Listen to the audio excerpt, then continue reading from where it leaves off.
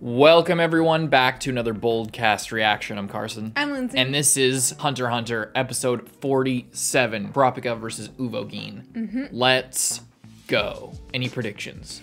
They're gonna fight. Cool. Great prediction.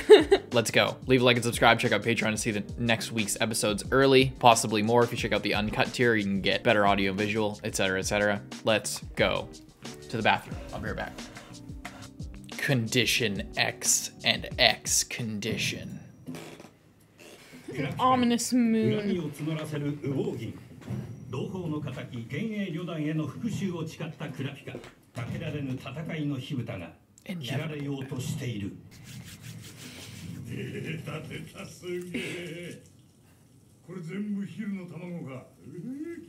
That's so gross.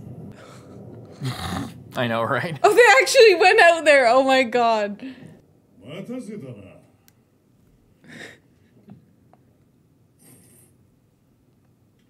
Oh my god.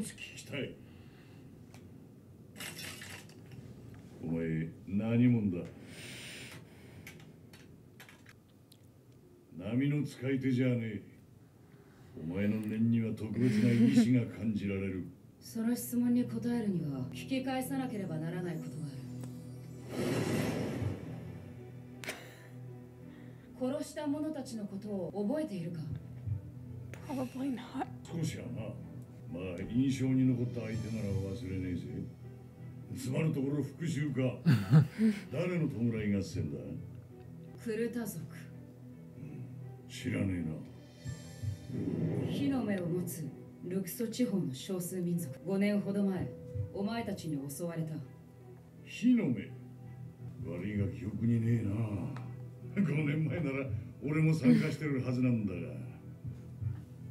Just so insignificant. Yeah. Doesn't even give a shit.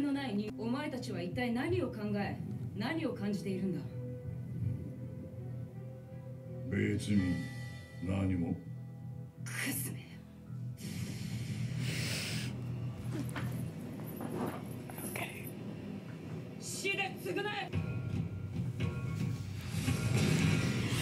Oh my god.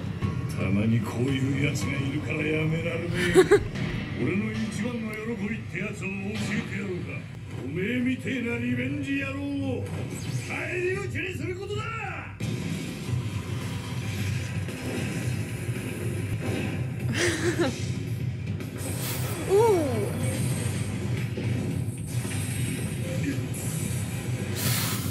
Oh, why did they turn up the animation? I love that they're just flying around like that. This is a fight, dude.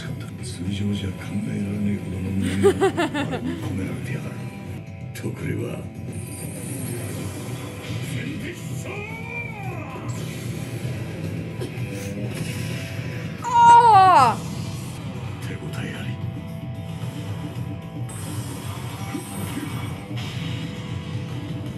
That attack should have crippled him for life. Yeah. Just busted up his arm. You have no idea. He doesn't need his left arm. Oh, he's fine.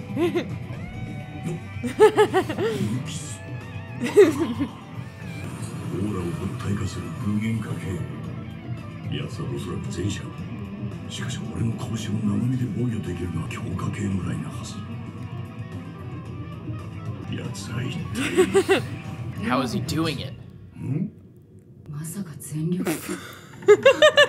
You say that to this guy? Is that the best you got? As a matter of fact, it wasn't. That wasn't even funny.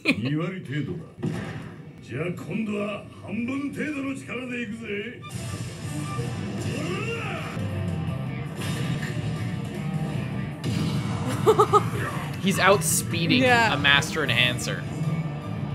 Oh my god, he's so badass in front of the moon.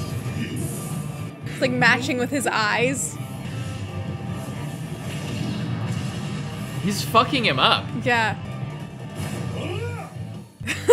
He's not there. I wonder if he trained some enhancer abilities as well, because that's what he originally wanted to be.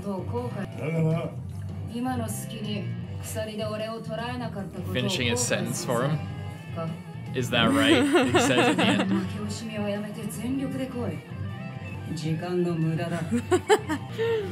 There's a bunch more of you out there.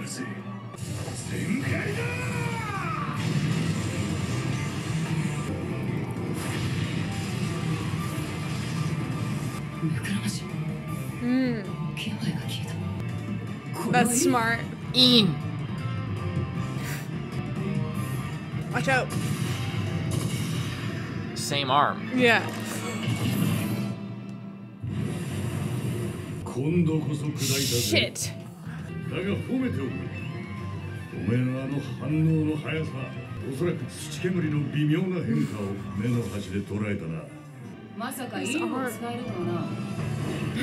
Didn't think you were smart enough for such a strategic move.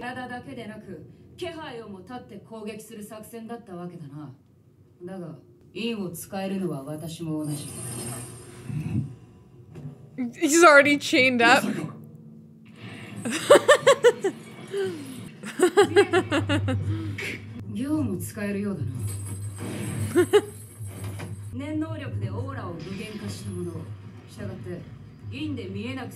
That's so cool.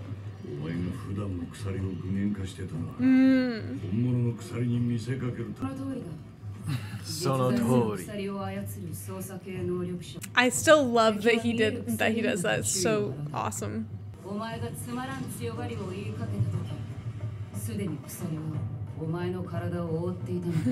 He's fucking with him the whole time.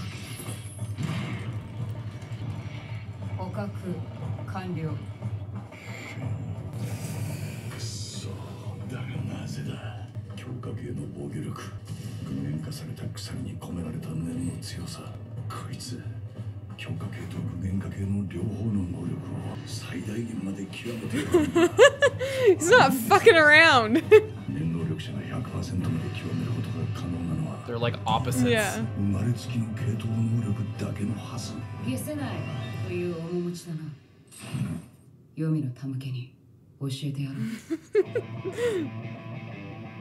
He's taking out his contacts.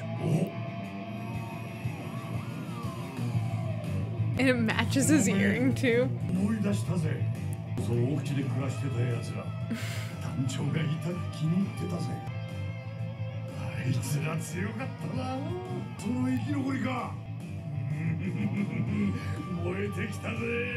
For nothing. You're tied up.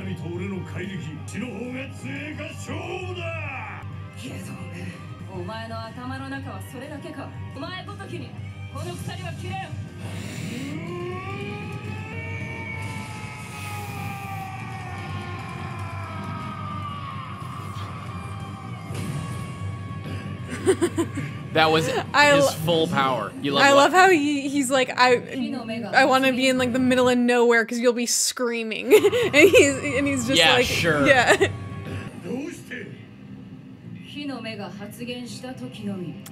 Oh.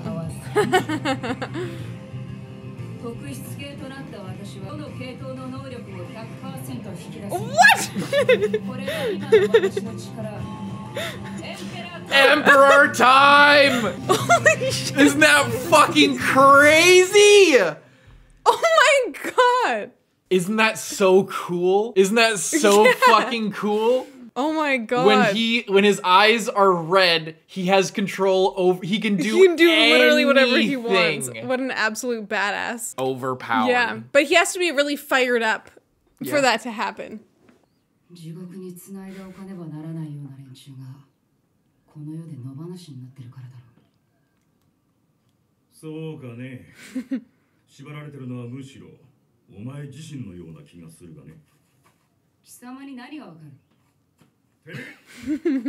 What do you know?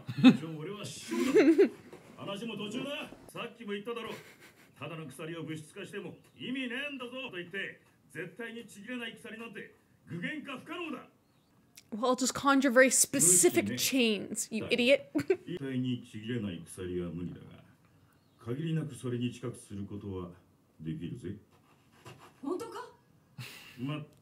Let me just, exactly. Let me just tell you what you want to hear and you'll come back.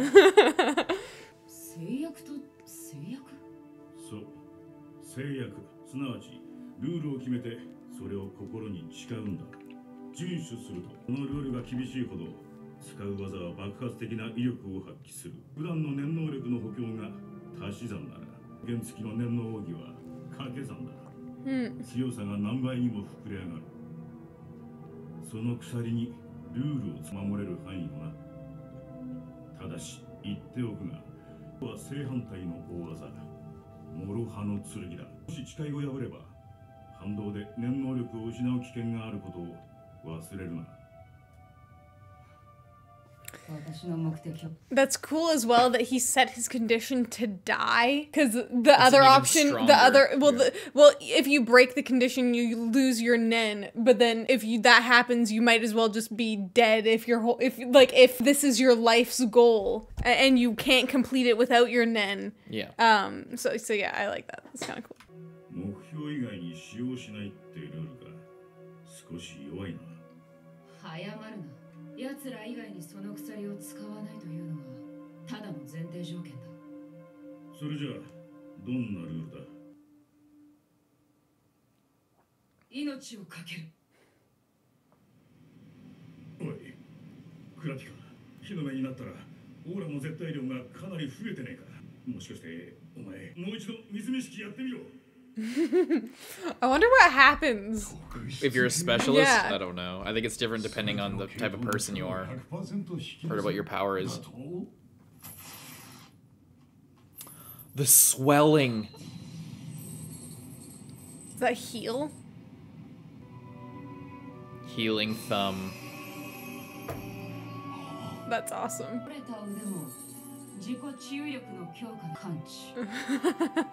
完全にバキバキにぶち折った骨があっという間に。 Did he already do that before? I wonder. I guess not. He fucked it up, but he hammered it again.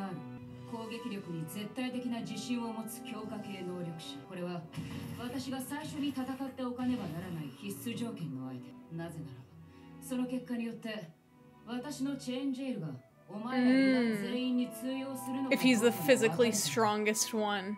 チェーンジェイルが捉えた旅団を強制的に絶にする。その上で肉体の自由を奪う。It activates Zetsu, so it saps their nen. And that's good because then the other ones wouldn't be able to sense them around either. 絶はオーラが全く出ない状態。この鎖に捉えられた肉体の力のみで鎖を断ち切らない。 If it can't work on him, or if it works on him, it works on everybody else. Yeah. 鎖を切れなければ他の団員にもチェーンジェイルは切れない通り。 Kurapika is just incredible. オーラは念能力のエネルギー源。それが封じられたら能力そのものを出せなくなる。念能力を封じる能力。こいつ考えてやがる。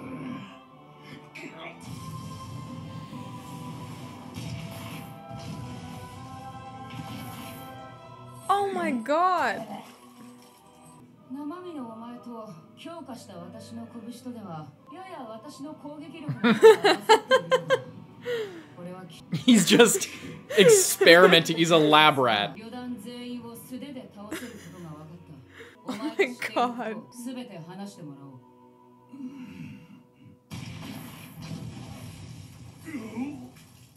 仲間の居場所は？殺せ。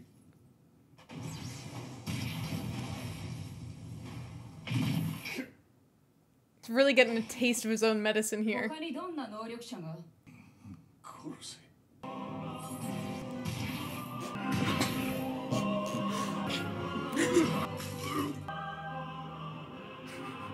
実に不快だ。耳障りな音。血の匂い。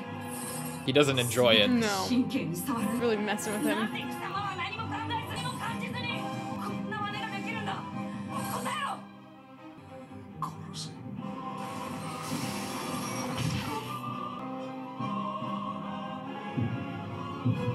最後のチャンスだ。貴様の心臓に締めのくさびを刺し、私が定めた棒をやめ、鎖が発動し、貴様の心臓を Oh 握 my りつぶす。 god.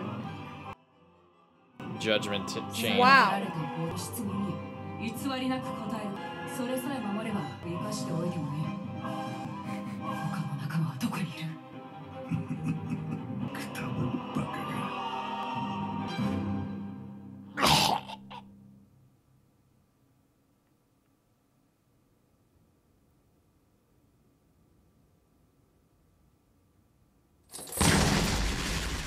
I love that, like, black and white with the red there. 少し長く変わりすぎたか。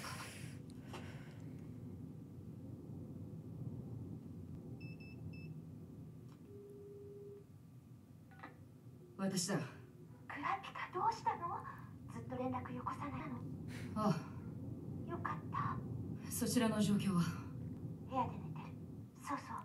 ボスの父親は天候の関係で到着が深夜になるそうよ。そうか。わかった。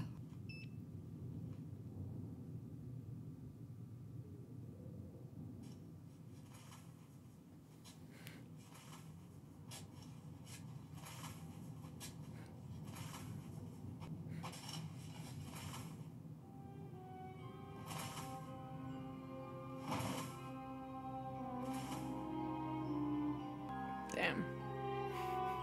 Runs into Gon. Hey, I'm gonna need his body. Can you tell me where it is? They go and dig it back up. 操作系か具現化系だな。圧倒的な戦闘力を誇るウボーギンだが、破れる可能性が高いのがこの病気アプリ。具現化系は物体化したものに特殊な能力を付加する能力者。その能力次第では、ウボーの力が通じない場合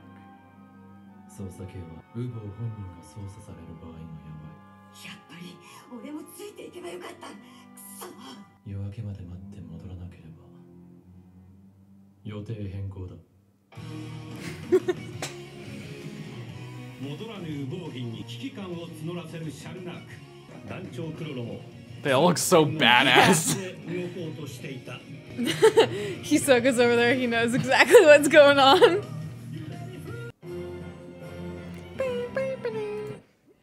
Holy shit. Kurapika versus UVOGIN.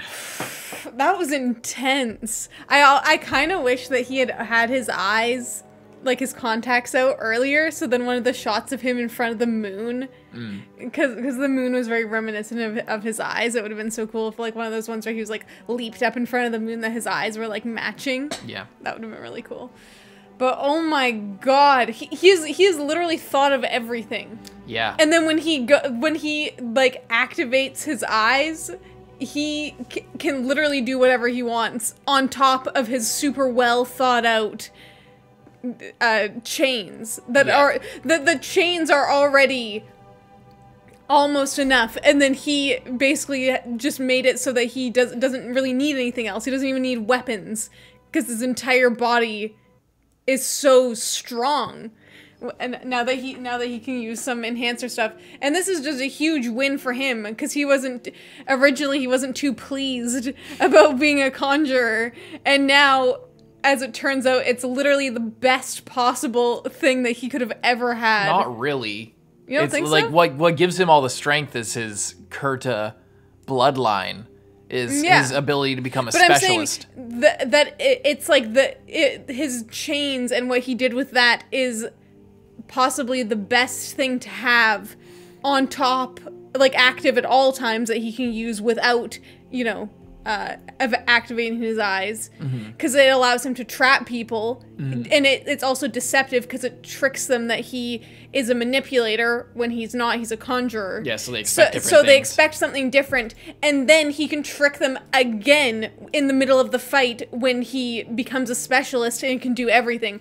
So that's why I'm saying it's the best thing to have, because he's tricking them on multiple levels. It's like, oh, he's a manipulator. Actually, he's a conjurer. Oh, he's just a conjurer. Oh no, he's actually everything. Yeah.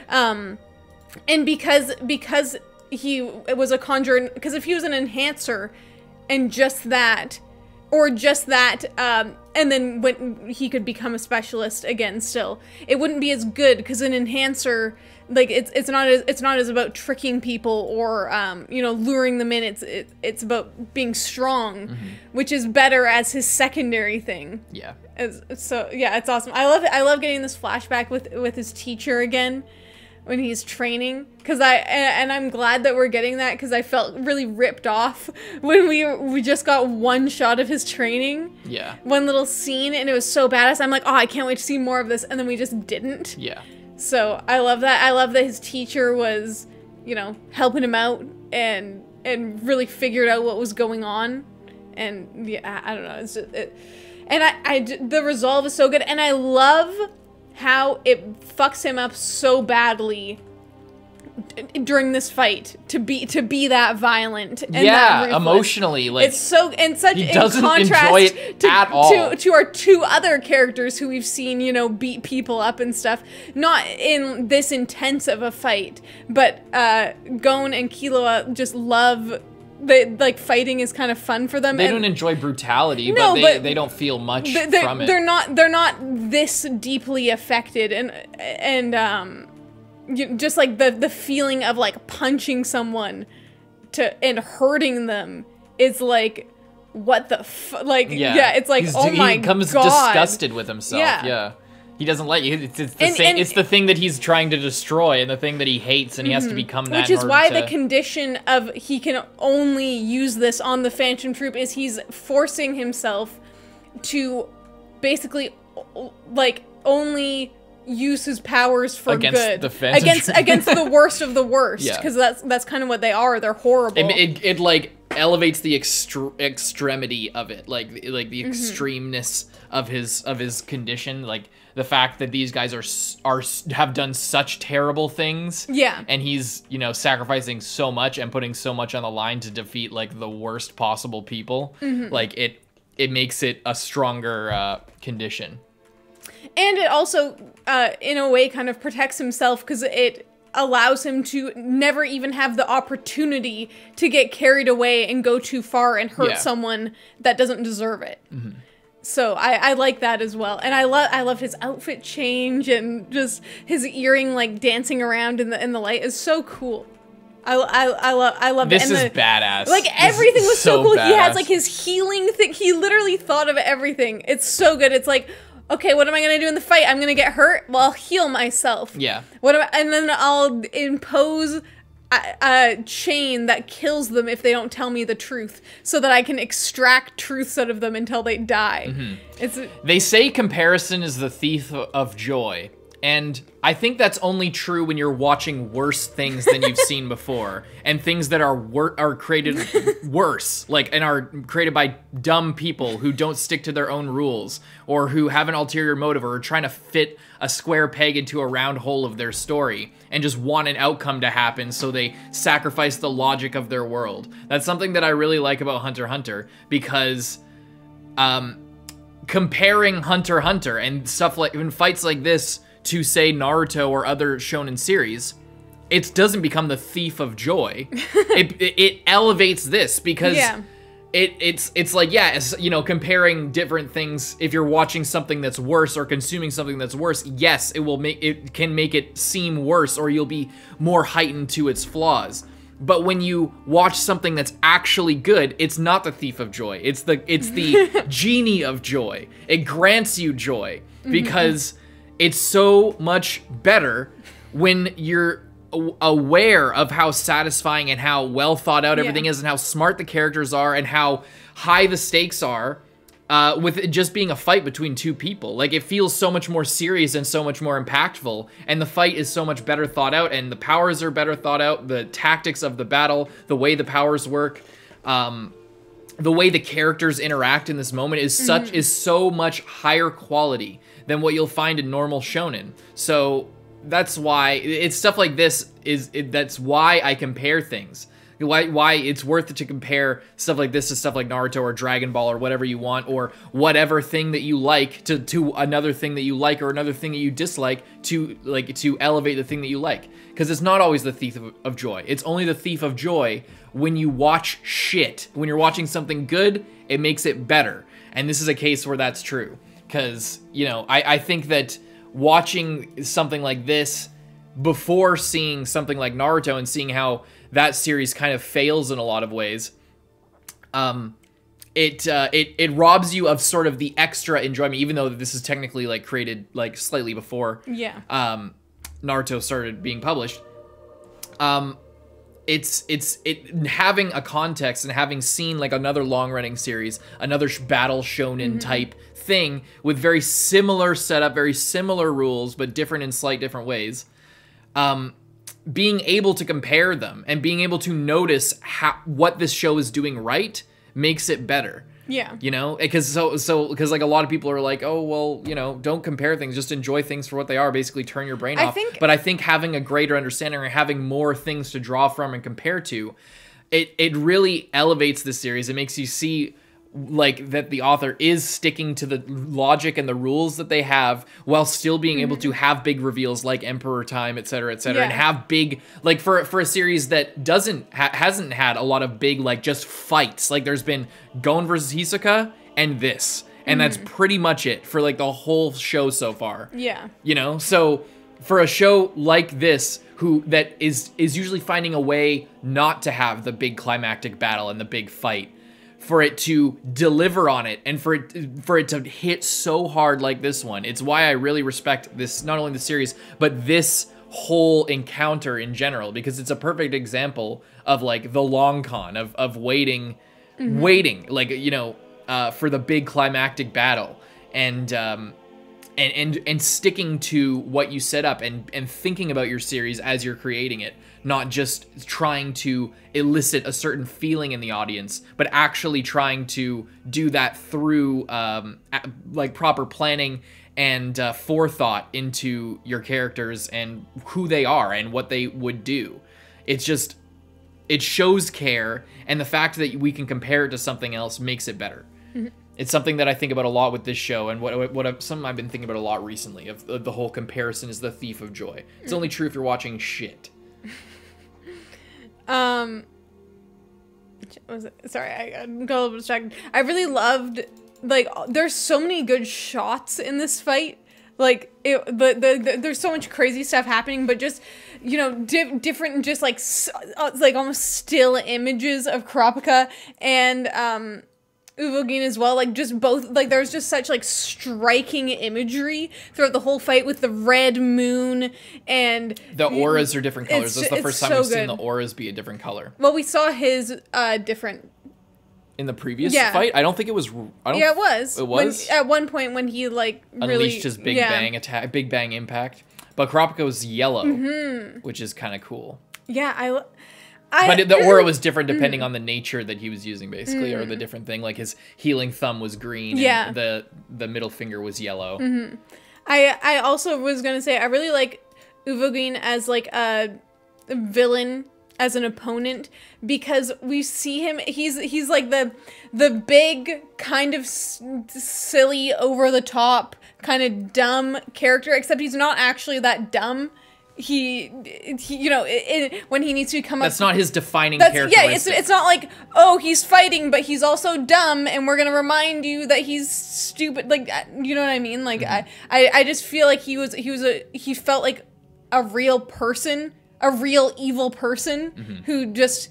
He doesn't remember those people that he's killed just because he's killed so many people and just doesn't care. And it doesn't seem like, oh, he's specifically not remembering for any reason other than that, you know, he's just killed so many people. But then he does remember when he sees the eyes and it like, he's immediately like, oh, yeah, I remember that now. I don't know. Just the way it all played out was really good. And the setup for him was good as well. Cause we see him, you know, just like flying stuff around and everything. And then in the 1v1 battle, it was another level. Yeah. And I'm excited. And I love Kurapika's reasoning for going after him first and how it was the perfect opportunity to test everything out. Yeah, because he's like the most physically strong. He wants to fight alone. And he was by himself. Yeah, he's by himself. He's the most physically strong.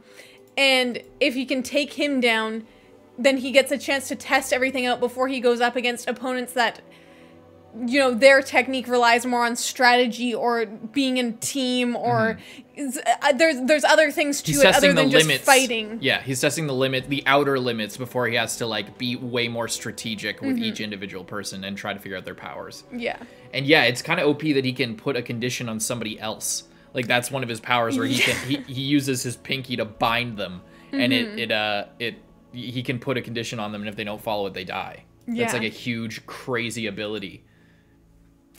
I guess it's almost like the one that like the sensing, is that the ring finger? Yeah, it's kind of similar to that, how it can detect other people. It's badass. Awesome. Badass. Leave a like and subscribe. We'll see you in the next one. I'm Carson. I'm Lindsay. Bye-bye.